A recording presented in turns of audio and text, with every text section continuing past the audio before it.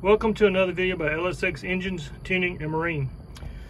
This video is going to be named Part 4B because it's a follow-up to Part 4, and which will now become Part 4A. So basically in this video I'm going to show you two things. First of all, I'm going to beef up the wiring to the ignition coil that I did in Part 4, and I'll explain why in a minute. And the second part is I made a mistake in Part 1 that I'll explain later, but in this video I'm going to correct those two issues. So first of all, this is the ignition coil right here as part of the Delco EST upgrade. And this connector has this pink wire, and it looks to me to be at least a 14 gauge wire, possibly 12, but I think it's 14.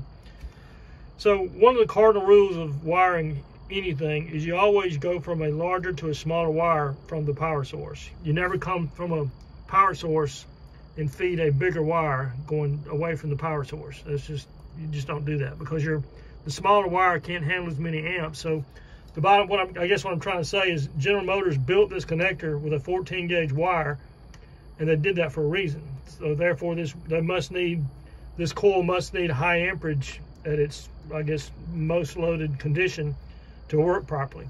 So if you look at the wiring diagram on a boat like this, there's a purple wire that comes from the ignition switch, and that purple wire feeds the fuel pump, it feeds the ignition coil, it feeds the Thunderbolt module.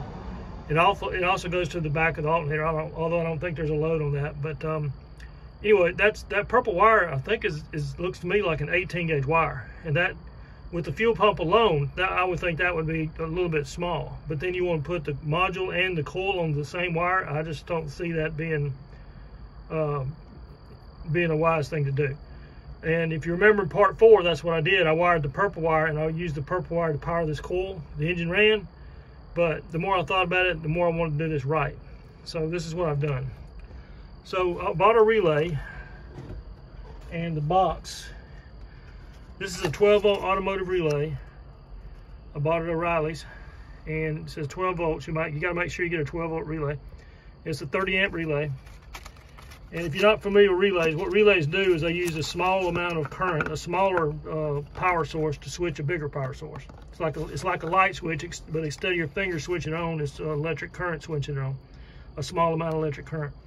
So if you look at the back of this diagram of this relay, that terminal by my thumb says terminal 85 to ground.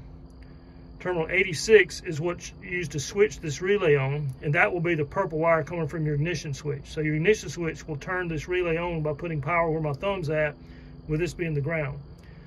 Then this terminal down here says fused power from battery, and so what I'm going to do is run a fused 14 gauge wire from a nearby 12 volt source, and I'll explain which one I'm going to do, to this terminal. And then this terminal right here is power to lamp. It says power to lamps, but in this case it's going to be power to the ignition coil coming off of this terminal up here, which is 87. This diagram says 87 and 87, but I think it's supposed to be 87 and 87B. But so that's what I'm going to do. I'm going to wire this relay in to power up the ignition coil, so the ignition coil gets a separate source of power on a 14 gauge wire, and it doesn't tax the purple wire. I think the purple wire to me is already taxed enough. So that's what I'm going to do here. So I've already wired up this relay partially. So what I've got, the white wire here is coming off terminal 85, and that goes to ground. That's my ground connection. The red wire is on terminal 86, and that is going over. That's a wire that I butt spliced into, well, this red wire is really an extension of the purple wire that's at the back of the motor. So that's the original purple positive that was on the original ignition coil, and I butt spliced it to come over here and turn this relay on. So when you turn the key on, the purple wire will be energized at 12 volts, and that will turn on this relay, and that will turn on your ignition system. Okay, so terminal 30, which is this one right here by my finger, right there on the bottom, that's terminal 30. It's going to be powered from this source right here. This is your starter solenoid, and it's got a fairly heavy duty wire coming up to it, and it's the color is red purple. It's red with a purple stripe, and that's 12 volts directly from this circuit breaker right here. It comes off the back of that circuit breaker, and it comes to right here. So that's a very good source of power coming from your main source, your main power source, which is that circuit breaker. That's a 50 amp circuit breaker. So what I'm going to do is I'm going to put in a harness that I've already made up, if I can find it.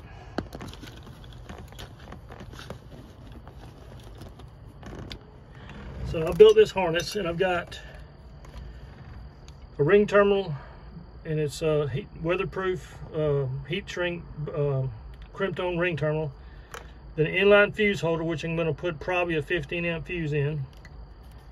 Then this is butt spliced again to this red wire. This is 14 gauge red wire. This is 14 gauge right here. So that will come, the ring terminal will be landed here. The fuse will go back down there. I'm gonna loop it back around and tie it in with the rest of that gang wires. Come along this water hose here and then come up to the relay on terminal 30. And that'll feed the relay with power from that source right there. It'll be fuse power, so if there's any problem, the fuse will blow instead of causing a fire. So that will go to the relay on terminal 30. Then coming off terminal 87, which should be the front of this relay, which is right down here, we'll just come right here to this ignition coil. This wire right here will be spliced over into a 14 gauge wire landing on terminal 87. And that's how you wire in a relay to power up your ignition coil in your ignition system. Because this coil, remember this coil through the other connector there, the pink wire powers up the ignition module that's in the distributor. So I'll have 14 gauge wire, 14 gauge power to this coil and to the module. And it'll be on a circuit pretty much by itself, a fuse circuit by itself. I think the 14 gauge wire can handle up to 17 amps, so that's plenty. And like I said, I'm going to put a 15 amp fuse in the fuse holder. So that's what I'm doing. This is an improved design from the original wiring. And personally, I just think it's the right way to do this, because you're trying to get the most out of your ignition system. And I believe, my personal opinion, that's what was hurting the Thunderbolt to a certain degree, is the amount of, or how small the purple wire was that was feeding both the module and the distributor, or excuse me, the module and the ignition coil. I just think it was overtaxing that purple wire to a certain extent. So that's one change, and I'll stop the camera now, finish wiring this up, and then I'll talk about the next change after I finish this. Stay tuned for that. All right, as I was saying, I now have the ignition coil fed from this terminal here. This is straight off the circuit breaker, I believe. It's a purple and red with a purple stripe. And that's your starter solenoid. This side over here is what actually turns your starter on. But that is a straight shot from the circuit breaker. And I've now attached a orange 14 gauge wire going off the back down to the fuse holder down there. The fuse holder is empty right now. I've got to put a 15 amp fuse in it. That runs around here and ties into the to my relay here. I've mounted the relay, just the ground for the relay, and the so that terminal there lands on terminal 30 of this 30 of the relay right there. And then terminal 87, which comes off the front of this relay right down here, then comes up and feeds the ignition coil power. So now my ignition coil is getting a very good source of 12 volt power from there through the relay to there, so it'll be really beefed up. And that's really the way this should be done. Feeding that coil off that small 18 gauge purple wires, to me, it should not be done. All right, that wraps up the change on the Thunderbolt, oh, excuse me, the ignition power source. And now I'm going to go on to the second part of this video. If you remember, I said to jumper or to butt splice the tan and blue wire back on the Thunderbolt 5 module in part 1. I said to butt splice the tan and blue wire to the yellow wire, and that will make your over temperature alarm horn continue to work. I was mistaken in that the that yellow wire goes to a coolant sensor. It's a thermistor sensor. It's a variable resistance based on temperature, and you can't switch a horn on and off with a variable resistor. So what happened was the horn was going off pretty early after I cranked this thing up. As that temperature started to warm up, it was going off way too early. And that was my mistake, thinking that sensor was a switch rather than an actual sensor. So the problem is that the Thunderbolt 5 is using that sensor, and then the logic to turn on the horn is inside the Thunderbolt 5 module. I keep pointing down there, I don't know why, but the Thunderbolt module's up here. But the bottom line is that there's a sensor. I don't know if you can see it. It's right down there. I've got it disconnected because the horn was going off. So it's, let me see if I can pull it out here. Yeah, here we go. So here's the connector. And you'll see it's got a yellow and black wire to it. And so what I'm about to do, I'm gonna have to take off these 3 hoses. This hose, these two, this hose is above that one, and this hose is also above that. This is your incoming water from your outdrive. So we gotta take this hose loose, take that hose loose to get to this hose, take this hose off, take out the temperature. There's a temperature sensor down in there. I'm taking it out, and I'm gonna replace it with another temperature sensor, or actually it's called a temperature switch. I'm replacing that with this device here, which is a temperature switch. I've already checked it, and it goes off at about 205, 210 degrees Fahrenheit. I checked it in boiling water, and that's the temperature that it switched on and off at. This one actually came out of another core engine I have, so it was free to me. But here's the downside to this change.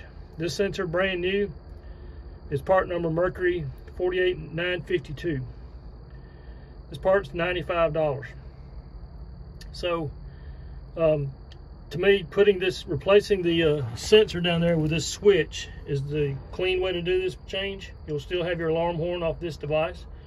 If you butt splice the tan blue to the yellow wire back at the Thunderbolt 5 module, that's, to me, the way you should do it.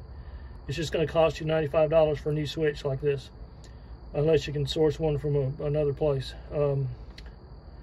There's a way you could keep the Thunderbolt 5 module in the boat, keep it hot, keep the purple on it to power it up, keep the ground on it to keep it grounded, and keep the tan blue to it, keep the yellow wire to it, and then cut everything else. But to me, that's just not a clean installation. You'll have Ignition Coil, you have a Delco distributor, you have the Thunderbolt 5 module. It just makes it messy. And it just makes it messy to save $100. So to me, this is the way you should do it. So I'm going to now install this switch in place of the sensor, and that yellow wire, this yellow wire right here, I'm going to cut it off and put a ring terminal on it so that the ring terminal fits on here. And I bought a, this thread is number 10 size screw, 32-inch pitch, or 32 thread pitch. And I bought a nylock nut to go on here to keep it from backing off. So once I get it installed and wired, I'll show you what that looks like. So about to do that now. About to take these hoses loose and put this new switch in. All right, I now have all the hoses removed out of the way, and the sensor's right there. I believe the thread, or excuse me, on this one, it takes a 3/4 deep socket to get this sensor out, but the switch that replaces it right here is 11/16 socket.